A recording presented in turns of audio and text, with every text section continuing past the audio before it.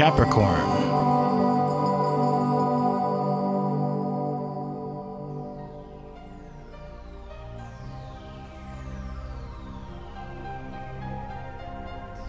Hello Capricorn, this is your forecast for March 2017, and I am a little nasal. I had all the 8 first videos done and then I came down with it. Super cold. So I'm a little delayed now in getting these out, so I hope you can still understand what I'm saying though. But listen, we have 2 clusters that we're going to be following for March, okay? So we have the first cluster in your 3rd house, the second one in your 4th house. The outer planets, which are working in the background, they're moving very slowly and they're not doing too much from month to month unless the faster moving planets creates transits to them. So what we're going to be focusing on right now is where are these at right now. The 3rd house holds your Sun, your Mercury, and Neptune. And so that has to do with communication. Also your siblings or short distance travels or just the daily to and fro, being busy. And so I feel that this is going to be super important for you. It's like whom you communicate to or with, what you're communicating, how you're presenting whatever it is you might have as presentations this month. I feel that it could be very creative because they're moving through the sign of Pisces, right? And Pisces is a very creative sign, and and Neptune is there as well, and both Sun and Mercury will pass Neptune, which is really going to bring your inner vision and creativity up to the forefront. The second cluster is your home life, okay? So your foundation, family life, your parents, your real estate. Maybe some of you were thinking of buying or selling this month, which would be a great time for you. Why? Because the energy is behind it, pushing it forward, wanting to move it. And we got Mars, Venus, we got Uranus, and the new moon, all in this area. So having the new moon in the 4th house, which only occurs once a year, and of course that's always when we place our intentions, right? This will occur on March 27th. This will be a time that you can start a new project, or also find a new home. And within a month, you should see the consequences of how that worked for you. What is beautiful is that both Venus and Mars here is bringing in all the beauty.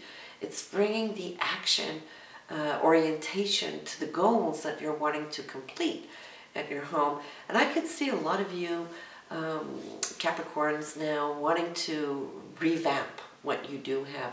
Maybe new colors on the wall, maybe new carpets, that kind of thing. Whatever it is, it's wanting to beautify. That's what Venus wants to do. Mars wants to get all your ducks in a row, right? Maybe move furniture around, put some physical energy. Maybe it's out in the garden area. And of course we are coming into spring, and so we get that spring spirit wanting to spiff things up out there, but you'll have the physical drive to do this. For quite a few of you Capricorns, you'll see that your parents might be needing you more, or needing your attention, should I say more. That is for those of you still having your parents. The interaction here, I feel, is lending a hand or lending an ear, spending more time together, and do that by all means.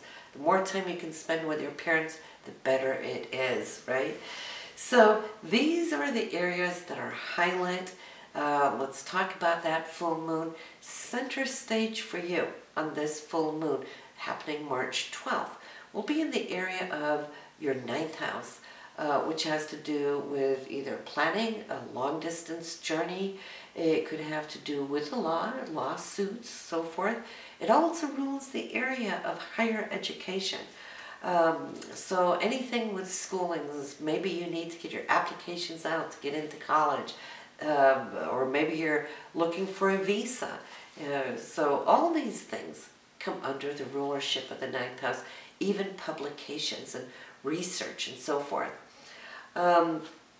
So around the 12th, this is the area that's going to be specifically aimed towards this, that you can achieve. You have Jupiter in your 10th house, which now, by the way, is retrograde ever since February 6th, will be retrograding until June 10th in your career house. So things might slow down, but for a good reason. It's allowing you to really look at whatever opportunities may now be coming your way, and especially and in particularly those that presented itself in the past that may come back around, which could hold a very good ganga deal for you.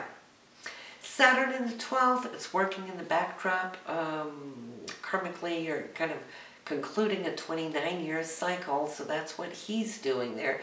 And Pluto in your first house, we've talked about that a lot, is still a part of transforming this new being of you. But this is like, you know, a many-year transit. But I do feel that you early Capricorns have already felt the power of that new you, that power of transformation.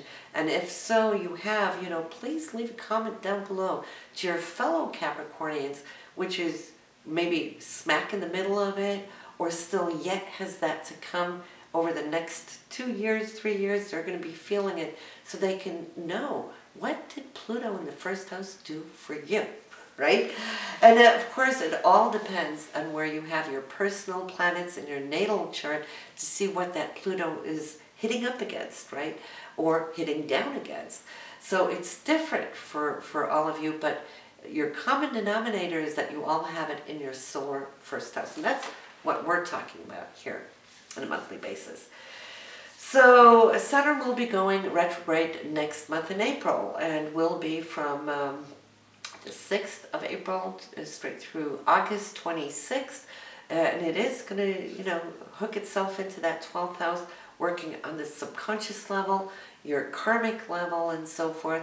So things may slow down. You might not feel that push to move ahead, which could, in this case, be actually working out for you. It is your ruler, so when it goes to sleep, you might just feel that you could ease up a little bit. As we start out in March, Capricorn, we have Jupiter and Uranus, they're in opposition.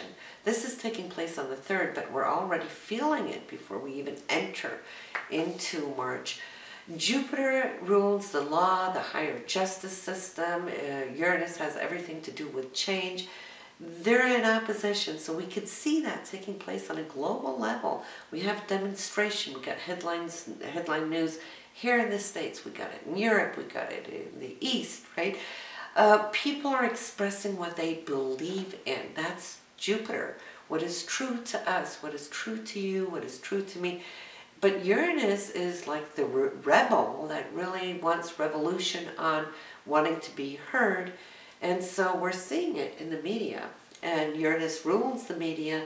So I'm feeling, and especially because Jupiter is going to be retrograding until that of June, these headline news are not going to go anywhere. They're going to stick around for some time yet to come.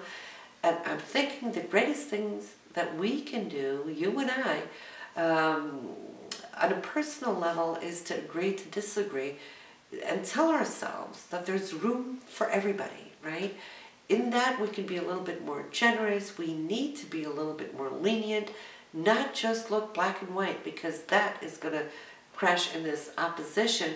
But if we can understand that there might be some creative outlets, new ways of thinking that can come from it, then we can harvest that in the long run. But the sun is starting out on the 2nd with a vision. This is you seeing something very clearly, and I'd like to say hang on to it, because on the 4th, you will be communicating this or passing it on to somebody else, wanting their feedback. I feel that that could be something that has substance to it, because already on the 5th, I see you putting action towards something that can give longevity into a goal that you're having. Mars and Saturn. So Mars being in your 4th house, I feel it has to do with a family member or what you're doing as a project on your home. It's definitely going to bring value to it. And on the 7th, whatever it is you're communicating there on the 7th, that information is important. It is still in your 3rd house, and I feel it has a lot of sensitivity to the issue that you will be speaking speaking about. On the 8th, you're taking it a level deeper, transformatively so, where Pluto is involved. And so I'm thinking you're going to cut into a nerve somewhere, which actually holds a lot of depth. And I feel that this can really spark things for you on the 8th and the 9th, bringing more new situations to the table. On the 10th, Mars is moving out of the 4th house, which has to do with your home, your real estate, and so forth. So get everything concluded best you can by then. Mars won't be back in this area for another 2 years, right? So what you can do now, you won't have to do over the next couple of years. But now Mars is going to be focusing on the joy house, which I love to call it. It's the 5th house for self-expression. It's what you like to do when you have time off, maybe go play golf or whatever it is. Games and maybe just taking a little gamble too, which the 5th house represents, but also children, right? So it's like spending more time with them and maybe what they want to do. If you have any artistic streaks, you might see how that might flare up. You might become very active in expressing one of these areas. So you'll have that for the rest of this month of March. The 12th through the 17th might be a little bit of a challenge. Since your Saturn's in the 12th house, it's kind of like packed away in your subconsciousness, right? It's not like out there in the forefront. But both the Sun and Mercury will be squaring up on Saturn these 5 days. And so it's more like if you're needing to find a direction or make a choice, you might be wavering a little bit. It's like, should I do this or should I do that? But, you know, allow these days to pass. Who says you're needing to catch a train, right? So whenever in doubt, I always say, just wait. You know, maybe not all the information that is needed is at hand. I'm so sorry for being nasal. So there's no rush. Just don't push yourself. On the 20th, though, the Sun is going to move into Aries. So it's out of your 3rd house, into your home environment, where Mars just left. The Sun is coming in to kind of vitalize, or should I say revitalize. This is more you, yourself, your persona. Interaction with the family will be important for the rest of March into that of April as well. And the 25th and 26th are days that you might just want to mark for your romantic dates of this month of March. The Sun and Venus, when they get together, they love to romance, but they also love to shop. You know, you might go out and find good bargains, good deals, or whatnot. Now, let me tell you though, if I didn't already mention, Venus is going to retrograde here from March 4th straight through April 15th. So it might not be the best of time to go sign a contract or buy a home. You may definitely, you know, go out and look for homes. But since she's retrograde, you know, it might turn around before we get to April 15th. So we, you know, you don't want to place too big of monies or checks into your home at this time due to the retrograde of Venus. And definitely you do not want to go and take any facelifts or anything that has to do with beauty, as Venus rules beauty, right? You want to wait till after April 15th. Actually, May 1st onwards would be a much better time for it. Then we have, this is a beautiful day when Mars and Neptune, they sextile. Mars being your goal, your drive, your passion, those things that you really love and appreciate, right? It's also the men in your life as well. They're coming across more sensitive, dreamy, kind of open to spiritual, inner aspects. So I feel that this could be very romantic. It could be very artistic. It's like navigating maybe new, or should I say higher levels of dimensions between the two of you. And coming out of this month, we have Mercury and Saturn, which where they were squared and challenged, they're now coming together. So it's a better time to make a decision now than what it was there between what? The 12th and 17th. If you wait to the end of the month or around the 29th, boy, you have it. And you'll feel great. You'll feel very very, very secure there, Capricorn. So if you're wondering where these two main clusters are acting out in your rising sign chart or your moon sign, you can go listen to them now, because that will focus on these two other areas of what you can expect coming in and where the main focus will be acting for you. So I'll see you there in April. Have a good one, Capricorn. Bye now.